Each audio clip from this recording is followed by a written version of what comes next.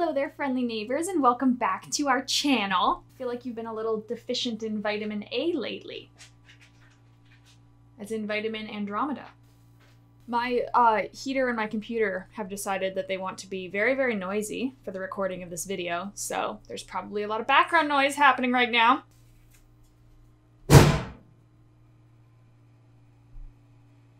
That made it worse.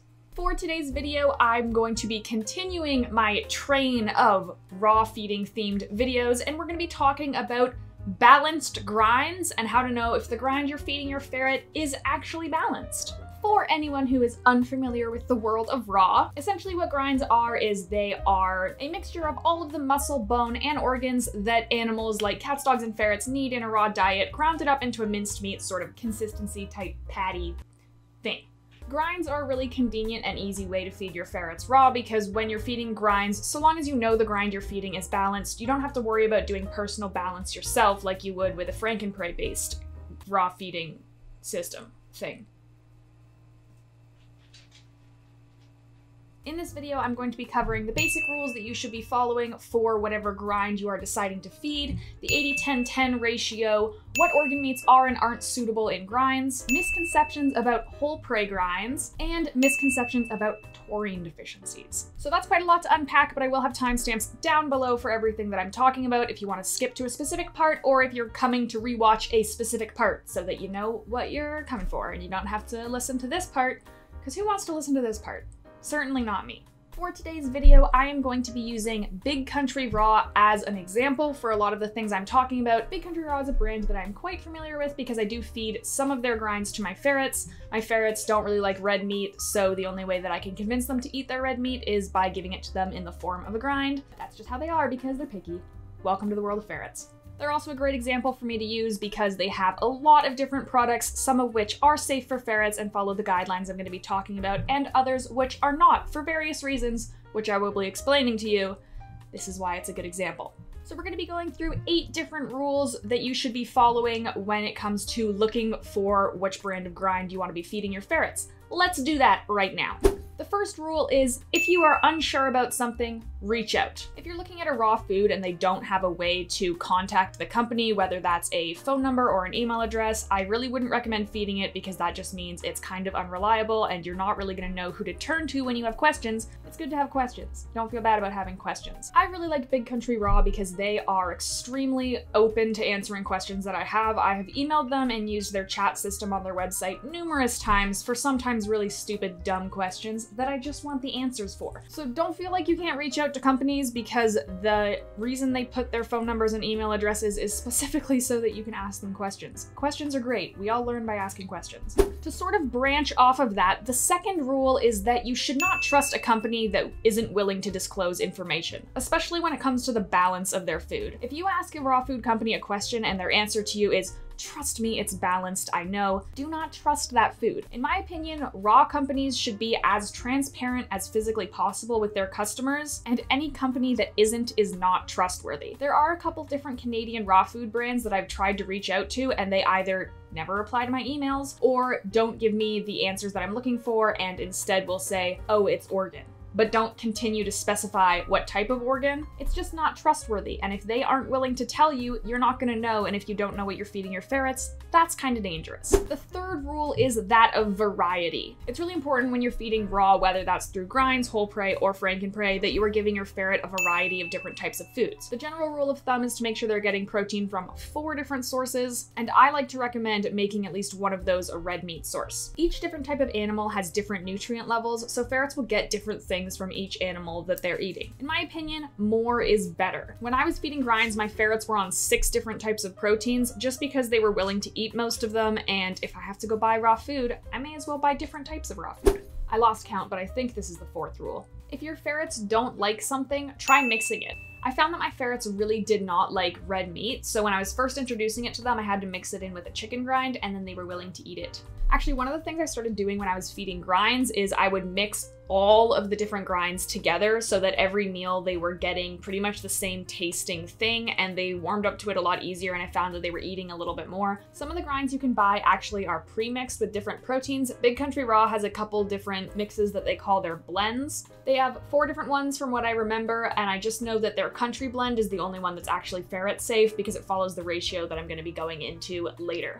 The 5th rule, I think I'm back on track, is that the grinds you're buying should not have any fruits, vegetables, or other additives in them. You want something that is strictly organ, meat, and bone with absolutely nothing else added to it, because that kind of defeats the point of you feeding them raw if they're still going to be eating carbs. Like, that's why we feed raw, to avoid the carbs. To use Big Country Raw as an example, they have 2 different strains of their grinds. They have their pure formulas and their dinners. Their dinners are geared towards dogs because they contain a certain amount of fruits and vegetables in each one, but the pure formulas are only bone, meat, and organ. The 6th rule, you want nothing cooked in your grinds. Big Country Raw does have a kangaroo grind, but for some reason the liver in it is cooked liver. I'm really not sure why. I didn't dig too deep into it because it doesn't matter since it's clearly unsafe for ferrets, but my theory is just that it has to do with resourcing. Big Country Raw sources most of their meat from Canada, but their kangaroo is imported from Australia, so maybe it just has to do with importing meat laws. Maybe the liver has to be cooked before it comes. I really don't know, but just make sure none of the meat is cooked,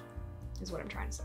The 7th rule is that if there's anything unspecified in the grind, you should not be feeding it. For example, Big Country Raw has a rabbit grind, but the organs that they use for it are unspecified and they're only listed as rabbit organ. This is because they can never guarantee exactly what organs it is inside of the food because it depends on what they're able to get in at a certain time. One time you buy it, it might be liver. The next time you buy it, it might be kidney. Probably has to do with how small rabbit organs are and how they're hard to source. So if you encounter a grind like that, I would advise against feeding it just because you never really know. The 8th and final rule is that the grinds you're feeding should follow the 80-10-10 balance, which is what my next segment is all about. What a nice little segue, huh? We got a good segue to the next segment. A segment segue. A segue. So, let's do some talking about the 80-10-10 ratio. 80-10-10 is a ratio that most raw feeders go by, whether you're feeding frankenprey or grinds. It's essentially a breakdown of the average amount of bone, meat, and organ in a live, real animal. By using this ratio, we're able to mimic a whole prey diet and ensure that your ferrets are getting the proper amount of nutrients that they need from everything that they need it from.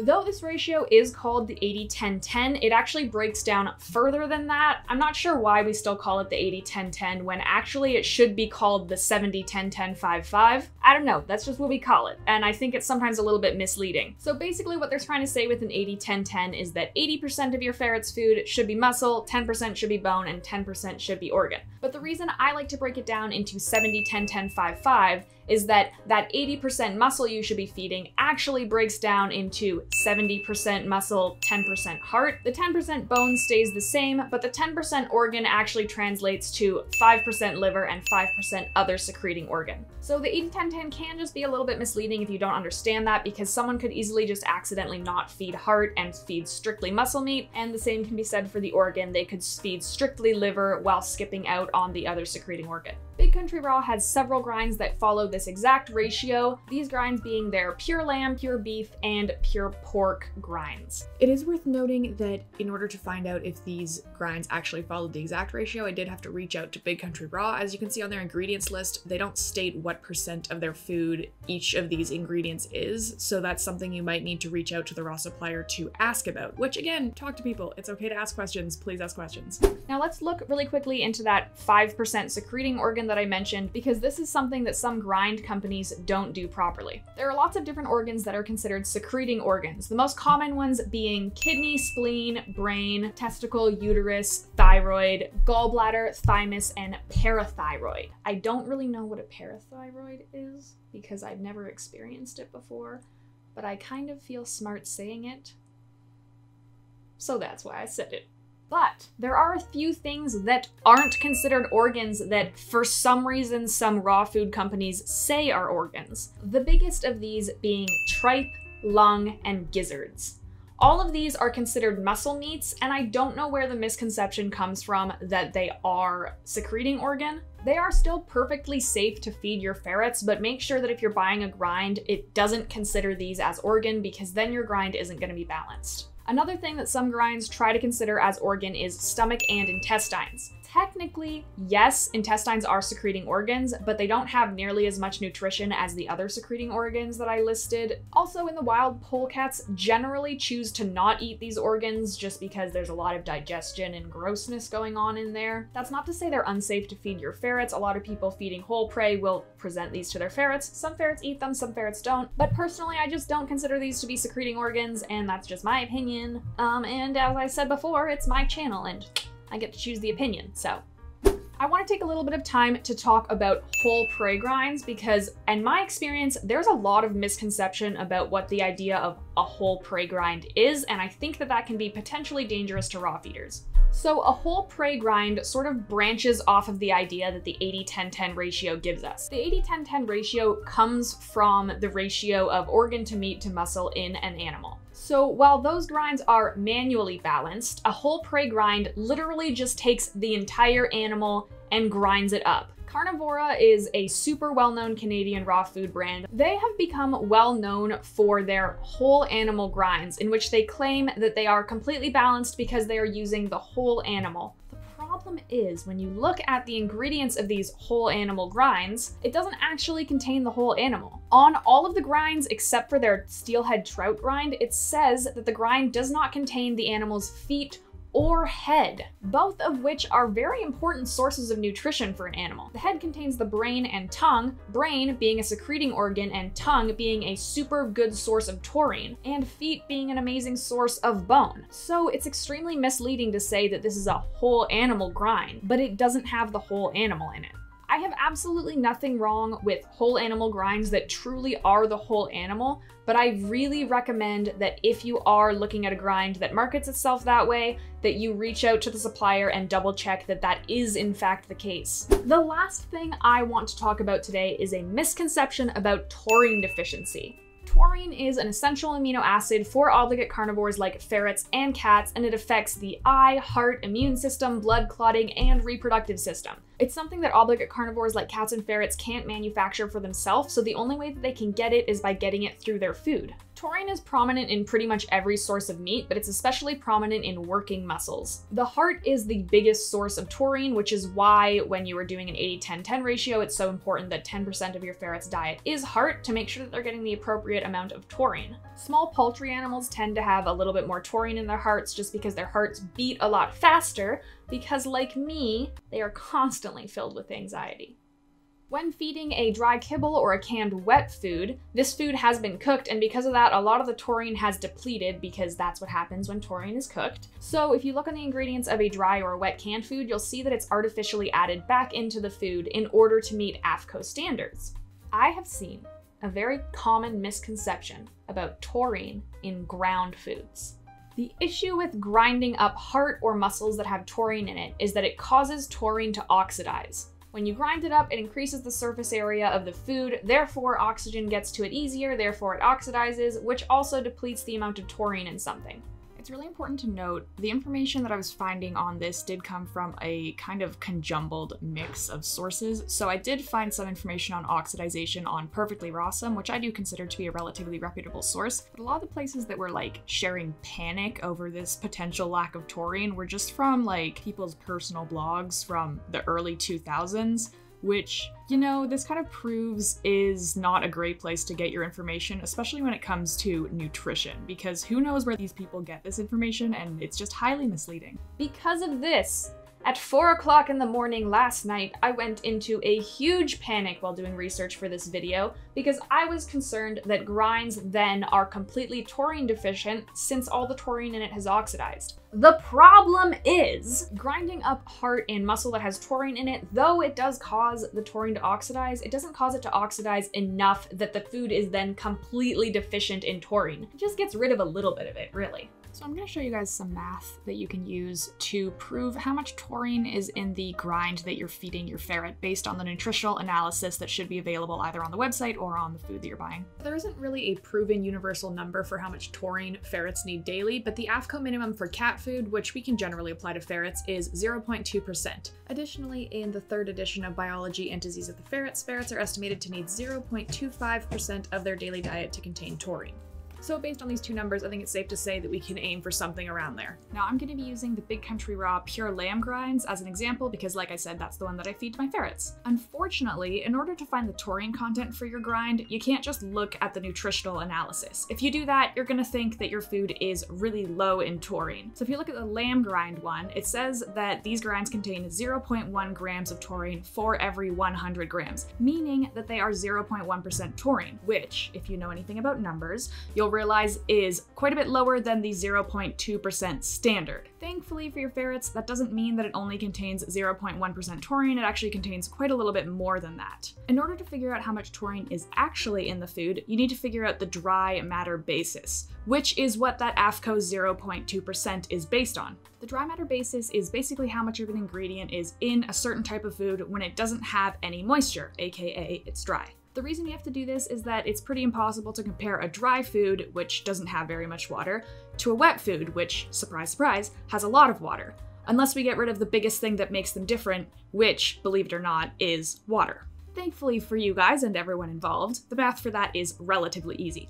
Basically, all you have to do is you have to take the percent of the ingredient, so in the case of the lamb grinds, that's 0.1, and you're going to divide that by 100% minus whatever the moisture content is. Now, as you can see, that calculates out to be about 0.29%, which, again, if you know anything about numbers, is higher than the 0.2% taurine standard. And of course, you know, when you're feeding this to your ferrets, it's gonna sit out for a little longer and it's gonna oxidize a bit, but still, in my opinion, it's just not gonna oxidize enough for that food to then be completely deficient in taurine. Taurine is in literally every single source of meat. It just happens to be a little bit higher in heart and working muscle.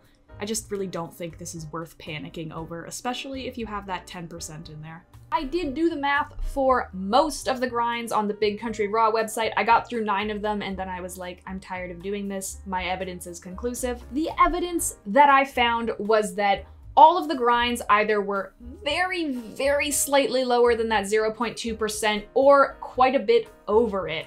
So because of this, it leads me to believe that by giving your ferrets variety, which as I said earlier was really important for a raw diet, you are able to meet that minimum requirement of how much taurine your ferret needs.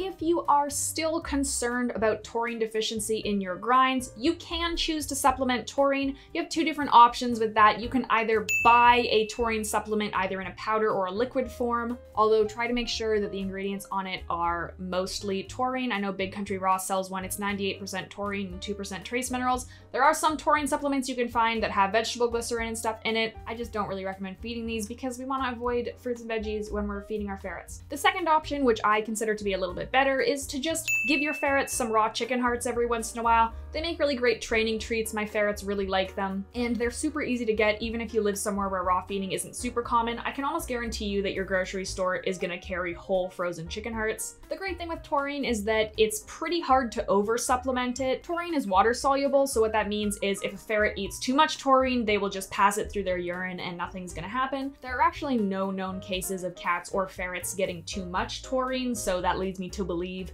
unless your ferret's diet is like 80% heart, you're probably gonna be fine. So, in conclusion, make sure that any grinds you are gonna be feeding your ferrets follow the 80-10-10 or 70-10-10-5-5 balanced ratio, or they are whole prey grinds that are actually whole prey grinds. What's grinding my gear is how many of them aren't actually whole prey grinds. Don't call yourself something you aren't. Contact your raw food supplier if you have questions or if you want clarification on something. There is nothing wrong with asking questions. They should be more than happy to answer them for you. And do not cry about taurine at 4 o'clock in the morning like I did, because you know what? It's okay. It's amazing what you can do when you look up factual evidence instead of someone's blogspot post from 2008. Speaking of resources, I have those in the description. I don't think I mentioned that earlier. I hope this guide was helpful and useful to anyone who wants to feed grinds. If you have any questions, feel free to shoot me a DM on Instagram, or better yet, if you are over the age of 16, join my Discord server. I have lots of raw feeders in there who are very experienced, and I'm on there a lot too because I like to talk to people. Do not forget to like, comment, and subscribe, because by doing all of those things, you too can become a citizen of the friendly neighborhood. I will see you guys next week when I do another video on raw feeding, because as I said last video, I sometimes plan ahead. Not often, but you know. Sometimes we do be doing that. I'm gonna leave now. My brain is fried. I don't know if you guys can tell. I think I need a bubble bath. I'm gonna go take a bubble bath. See you guys next week. I deserve it, I really do. I deserve it this time. I think I got some new bath salts too. Okay, bye.